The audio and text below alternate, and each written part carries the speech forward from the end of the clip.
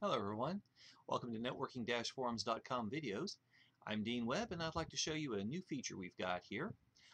There are study questions for the CCENT exam, which is also the first half of the CCNA exam pair. The official number right now is 100-105, so if that's the test you're looking to take, this is for you. If you go to the forum and you go to Education, Guides and Labs, you'll see a sticky here for study questions for this particular exam.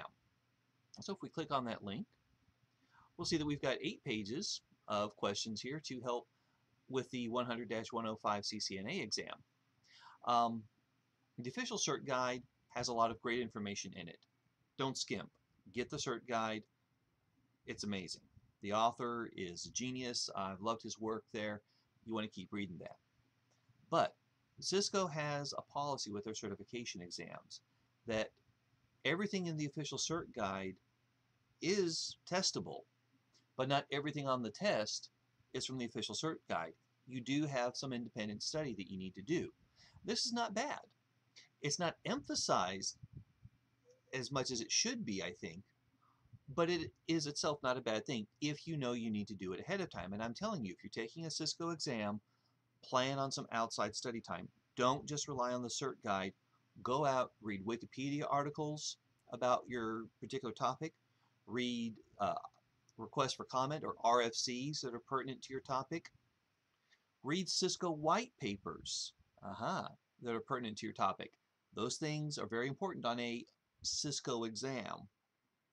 So what I did is my son and some other friends took the CCENT exam and complained that the cert guide didn't cover everything. I knew that was going to happen. They even took all the test bank questions that came with the cert guide and were getting 99, 95% every time they took it. They knew this material, but the actual exam pulled in enough other material that they were left unprepared for it. So I went back and I said, okay, I want to be able to make sure that if you read over these study questions and you go and find that information, not in your cert guide, but in the Wikipedia articles and RFCs, in Cisco white papers, you go and find that information, you're going to be ready for this exam. The 8 pages I have are for cabling and the OSI model and some theory, layer 2 topics, IP version 4, IP version 6, OSPF, which is a routing protocol, and yes, that's covered there.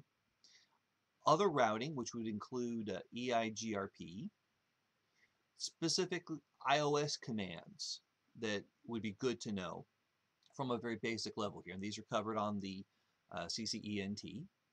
And some scenarios I was able to come up with that would help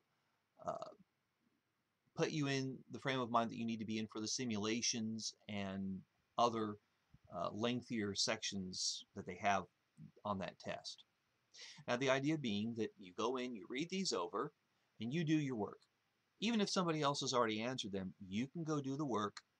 You can get it to where you learn this, and even if you look at some of what other people have written and you think you know the answer there, don't do that. Go actually and seek out the primary source documents that cover this, read them over, and go, okay, I get it now. I see why that guy may have answered that, and I may have put it slightly differently, but I would agree with him because I read in this article or this white paper the information that's needed to answer that question. And when you have that kind of knowledge, you're going to show up and not just pass the test, but when you arrive for your first interview for a networking job, you'll be conversant in those technologies. When you're handed your first switch or router to configure, you're not going to be desperate and scrambling and Google searching to figure out what to do. You'll have some background knowledge. You'll be able to make some informed choices. This is not just so you pass the exam. This is so you'll pass the exam and be ready for that first job. And that's how I wrote the questions. I've got 16 years of teaching experience, and I've got 11 years in the IT field, and I'm able to put the two together to help provide a training path for you to follow. So I hope you come by. I hope you enjoy the materials I've provided, and I hope you ask questions yourself at networking-forums.com, where there's a lot of really smart people ready to give you a lot of really great advice. Until the next video, this is Dean Webb for networking-forums.com. Bye for now.